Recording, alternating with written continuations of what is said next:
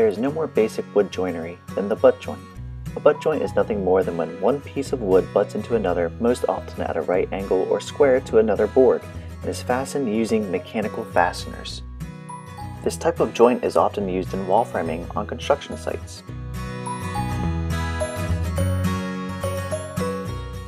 A mitered butt joint is nearly the same as a basic butt joint, except that the two boards are joined at an angle instead of square to one another.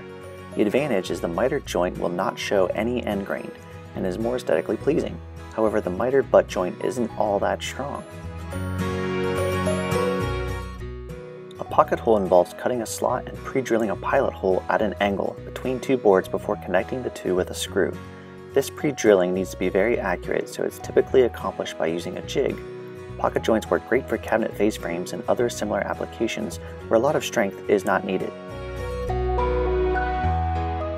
A dado is nothing more than a square groove slot on one board where another board will fit. Similar to tongue and groove joinery, this is a commonly used wood joint for connecting plywood, such as building cabinetry.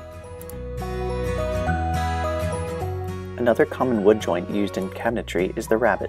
A rabbet is essentially a dado cut along the edge of a board. Rabbets are often used at the back of cabinets and other similar assemblies for attaching the back to the sides of the box, adding a considerable amount of strength to the assembly.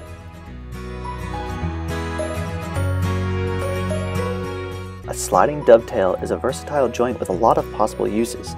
A good way to think of it is as a locking dado. The half-lap joint is where half of each of the two boards being joined is removed, so that the two boards being joined together flush with one another. This type of wood joint can obviously weaken the strength of the two adjoining boards, but also is a stronger joint than butt joints. There are a number of projects where this type of wood joint is quite desirable in spite of its drawbacks. Of all wood joinery methods, the through dovetail may be the most revered. A classic through dovetail is beautiful and very strong and adds a touch of class to any piece. There are a few methods for creating through dovetails, from hand cutting to machining with a jig.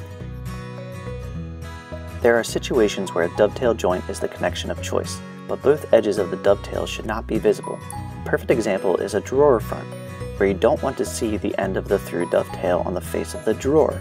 For this type of joint, the best choice is a half-blind dovetail.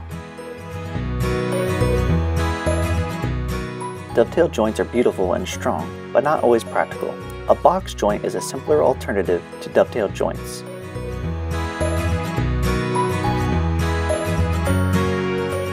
A mortise and tenon is a classic wood joinery method. These joints have been used since the early times of woodworking and are still among the strongest and most elegant methods for joining wood. When joining two boards square to one another along a long edge, one can simply butt the joint together and hold it with fasteners. However, the tongue and groove joint is much stronger and provides more adjoining surface areas, which is particularly useful if you are going to glue the joint. Another method for joining boards along the edges, like the tongue and groove joint, is to cut slots and use beechwood wafers known as a biscuit to hold the boards in place. This is a very useful modern woodworking joint, particularly for creating tabletops relying on glue and the swelling of the beechwood biscuit to hold the boards in place.